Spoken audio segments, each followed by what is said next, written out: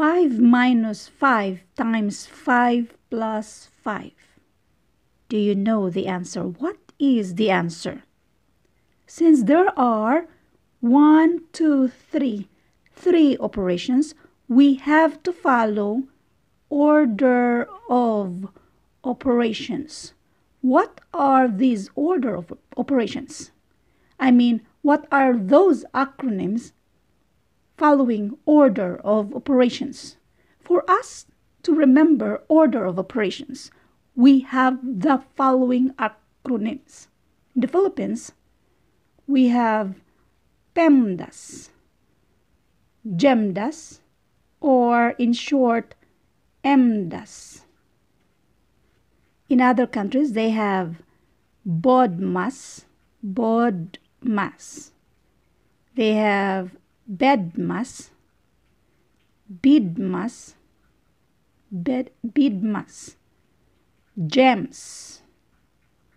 GEMS or GEMA. These acronyms is for us to remember the order of operations. Parentheses, groupings, brackets. Step number 1. Exponent, orders, indices. Step number 2. Multiplication and division, they rank equally, kaya we will solve them from left to right. Itong GEMS, multiplication with division, Lastly, step number 4, addition and subtraction, they rank equally, kaya we will solve them from left to right. GEMS, this is with addition, and GEMA, this is with subtraction. Let's solve this first before you will see all our references. 5 minus 5 times 5 plus 5. Obviously, we have to do multiplication first. So this is 25. So copy the rest operations. 5 minus 25 plus 5. Remember step number 4. Addition and subtraction. They rank equally. They are equal. Kaya we will solve them from left to right, whichever comes first. Now, nauna si subtraction. We have to do subtraction first before addition. 5 minus 25, and that is negative 20. Negative 20 plus 5, and that is negative 15. Negative 15 is the only correct answer. Let's review order of operations. Dito muna tayo sa study.com at saka si reviewer civil service exam.com. Dito na tayo, direkta na tayo dito. Even though A for addition is in PEMDAS before S for subtraction, these two operations also have the same priority. You look for these last two operations from left to right. Huwag niyong kalimutan yung left to right. Dito muna tayo. AS means addition and subtraction. Again, these two operations have the same, pariho lang daw siya. So you should complete these two operations in the order they occur from left to right. Huwag niyong kalimutan yung word na left to right. Balikan natin itong even though A for addition is in PEMDAS before S for subtraction, these two operations also have the same priority. Klaro naman siguro, no? Ano ibig sabihin yan sa Tagalog? Sa Tagalog yan, kahit daw nauna si A kaysa S, pariho lang yan. Level lang sila, kaya isolve lang natin sila kung alin ang nauna, left to right. Bakit ko sinabing huwag niyong kalimutan si left to right? Dito tayo sa grade 4 textbook. Wag na tayo dito sa addition ay itong division at multiplication. They also rank equally, pariho lang din ito.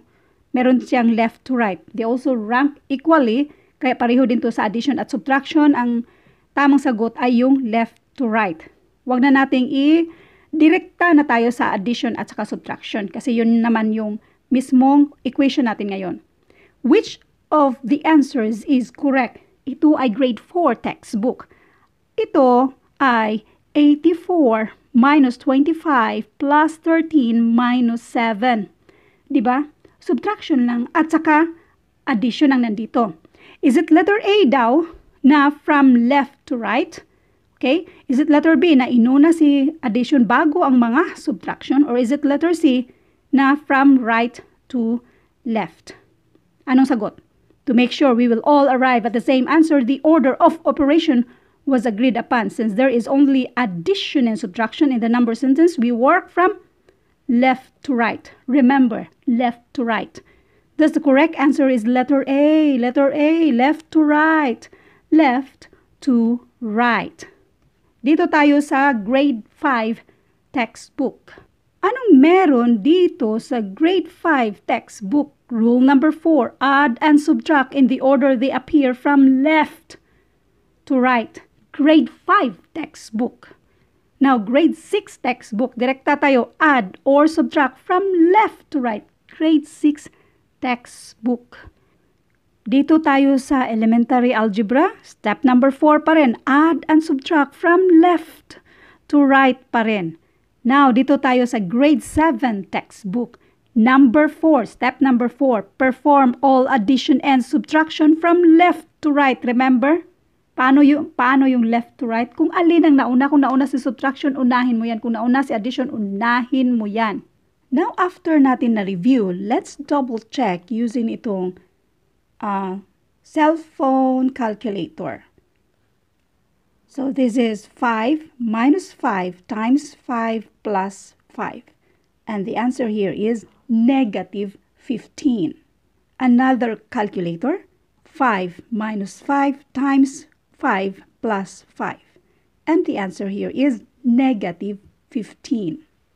Another calculator, scientific calculator. So, our problem is 5 minus 5 times 5 plus 5 equals, and the answer here is negative 15.